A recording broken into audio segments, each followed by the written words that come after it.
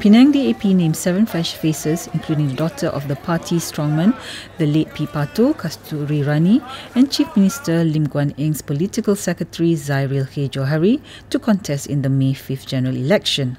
Kasthuri Rani will contest for the Batu Kawan parliamentary seat, while Zairil will take over from party strategist Liu Chin Tong for the Bukit Bendera parliamentary seat.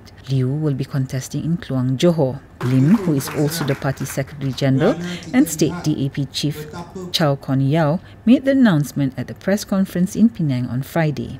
The other new faces include Lim's Special Officer Yap Su Hui, who is contesting for Pulau Tikus, Penang Municipal Councillor Tay Lai Heng to contest for Komta, State DAP Wanita Chief Lim Siu Kim for Sungai Pinang, Seberang Jaya Municipal Councillor Sun Lip Chi for Jawi, and Sim Chi Kiong to contest for Bukit Mertajam. Guan Eng will defend both his Air Putih State and Bagan parliamentary seats, while Chow will defend his Padang Kota State seat.